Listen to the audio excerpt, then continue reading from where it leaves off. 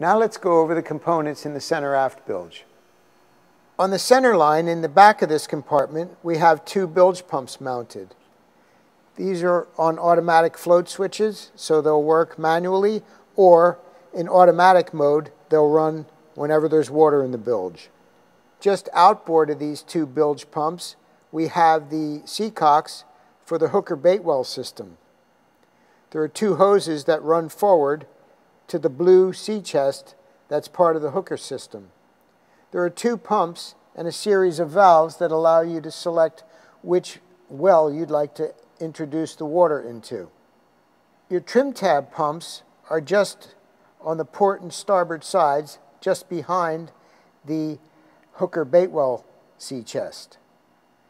These are self-tending. There's a reservoir on the bottom that contains the hydraulic fluid that allows the trim tabs to operate in the up and down positions.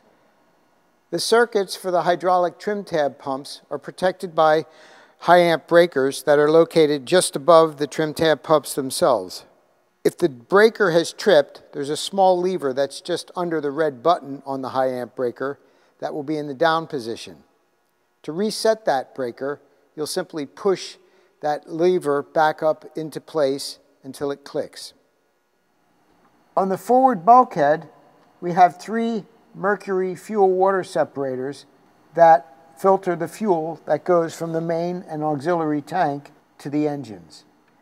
There are isolation valves that allow you to select the particular tank that you'd like to draw fuel from at any given time. There's a main and an auxiliary tank valve on each engine.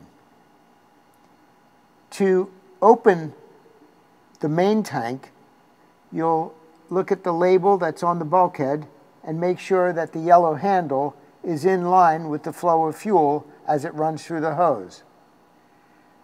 When the yellow handle is perpendicular to the flow of fuel, that means that that valve is closed. Right now, we have these engines running from the main tank with the auxiliary tank closed.